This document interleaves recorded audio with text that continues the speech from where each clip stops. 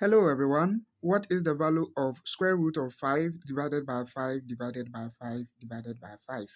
And these are the options you have to select the correct answer. So let's get started. First, we will put the square roots down. Then we have 5 divided by 5. I'll write it as 5 divided by 5.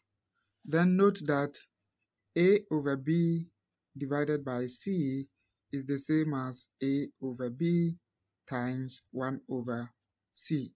So 5 divided by 5 divided by this 5 will be times 1 over 5.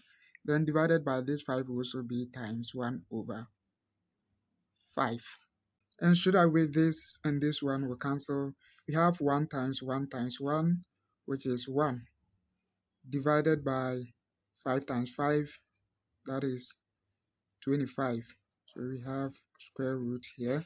And this is the same as square root of, now if you have 1 over a, it is the same as a to the power minus 1. So this one will be 25 to the power minus 1. But we know that 25 is the same as 5 squared, then all to the power minus 1.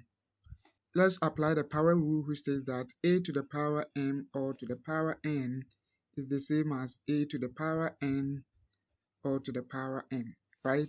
So we can write this as square root of 5 to the power minus 1 all to the power 2. And straight away we can see that the square root and the square will go, and we are left with 5 to the power minus 1. So this is the correct answer to the problem.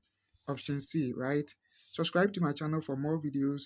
Like the video, comment, and share. Thanks a lot for watching. Have a nice day. Take care. Bye-bye.